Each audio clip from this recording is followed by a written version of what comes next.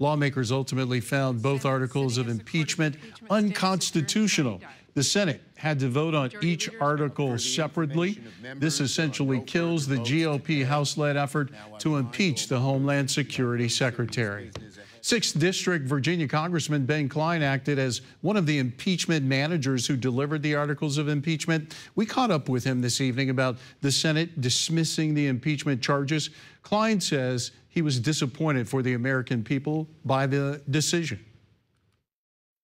Do you believe that the Senate failed to do their constitutional duty by not impeaching him? We respect the Senate. We respect the institution and the Constitution and each and every senator to make the right decision for them. But we would ask that they respect the House and our representation of our 750,000 constituents. We made a serious decision to impeach this official, and they could at least give us the respect of having a trial and listening to the facts that we heard when we voted to impeach.